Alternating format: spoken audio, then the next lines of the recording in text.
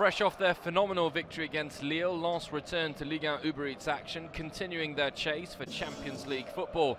Francaise and his players looking to make it 3 wins in a row against a Montpellier side, free-falling down the standings. Just 3 wins since the start of 2022 for the visitors, and a real problem to score goals. Only 3 goals for Montpellier since the start of March. Lens, as has become custom, started emphatically. FOFANA thought that he'd broken the deadlock early in the game, only for an offside flag to rule out the opening goal of the game. KALIMUENDO hitting the post, and then FOFANA offside. FOFANA once again involved for Lens. His ball switching play fantastically, and then a superb individual run and goal by David Costa. Question marks surrounding the keeper, of course. Umlin not dealing with the shots properly at all. David Costa slaloming, but Umlin should have saved it.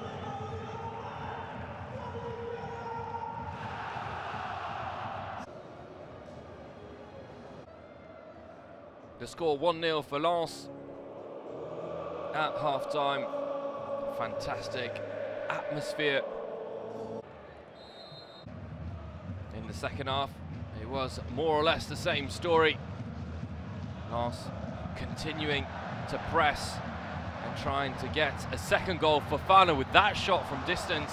This time, Umlin rising to the challenge.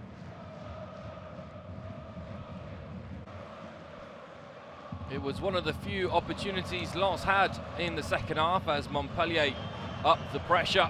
Teji Savanier forcing Venezuelan goalkeeper FARINEZ to make an excellent save.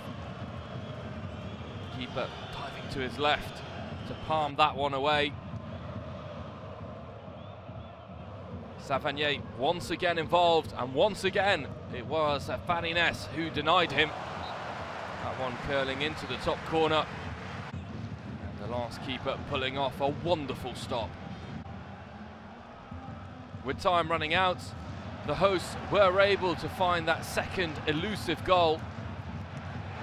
A powerful header by GANAGO. Former Nice man making it 2-0 and securing the 3 points for the hosts. Assist by Frankowski. Beautiful ball. All it needed was the finish.